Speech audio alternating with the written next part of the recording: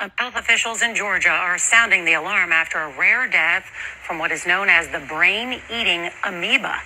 It can eat your brain? There's a type of amoeba that can actually eat your brain, and it's called naegleria fowleri. Fortunately, it's extremely rare, with only about 3 cases in the U.S. per year. There was just a case that was diagnosed last week in Florida from using a neti pot. How in the world does that happen? The amoeba can live in fresh, warm water, such as lakes, rivers, or streams, and can even be found in some tap water. It causes the infection when that water containing the amoeba goes through the nose, such as using a neti pot or even jumping into water that has this amoeba inside. It can even live in recreational water that doesn't have enough chlorine, such as splash pads, pools, or water parks.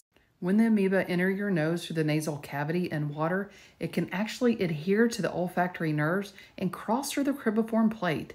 The cribriform plate is the part of your nasal cavity where your olfactory nerves or your smelling nerves penetrate through your skull base so you can smell. So if those amoeba get on your olfactory nerve, it can actually enter the brain through the top of your nose. The death rate from this type of infection is 97%. It can be detected by being found in the cerebrospinal fluid.